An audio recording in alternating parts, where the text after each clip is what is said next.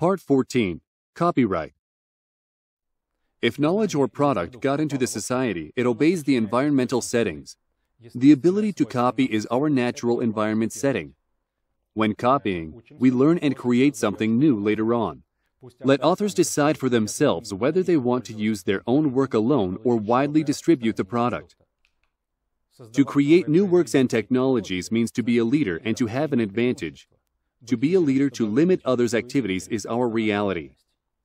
On average, the lawyer earns more than most authors, and moreover, the following people are involved in the earning scheme: an expert, an official, an investigator, a judge, and a jailer.